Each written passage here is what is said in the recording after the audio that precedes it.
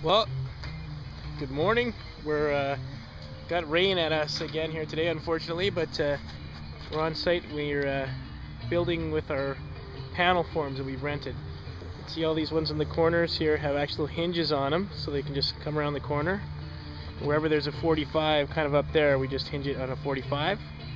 And what they're doing now that they've got one wall of these forms up is they're actually going around, they're marking off our actual height.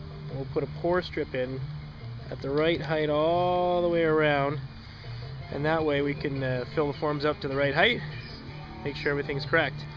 Now, whenever we have exterior concrete touching the house, like out here, we're going to have a front porch and a sidewalk up, and the same in the back here. You can see we've got the forms higher because we don't want concrete touching concrete. The rest of the house will have floor joists sitting on top, floors sitting over top of the forms. Inside the crawl space here, we'll have pony walls built up. So that's what we look like today. We'll show you when we're done. We've already got rebar in the bottom as well. They're busy cutting rebar for the top sections. So this one's done, just waiting for inspection.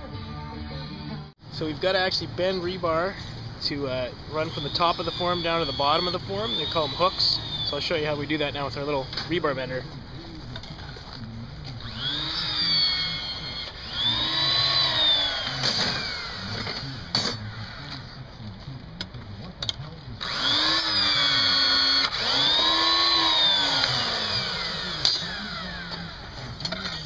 Those will go in from the bottom to the top and tie the bottom together.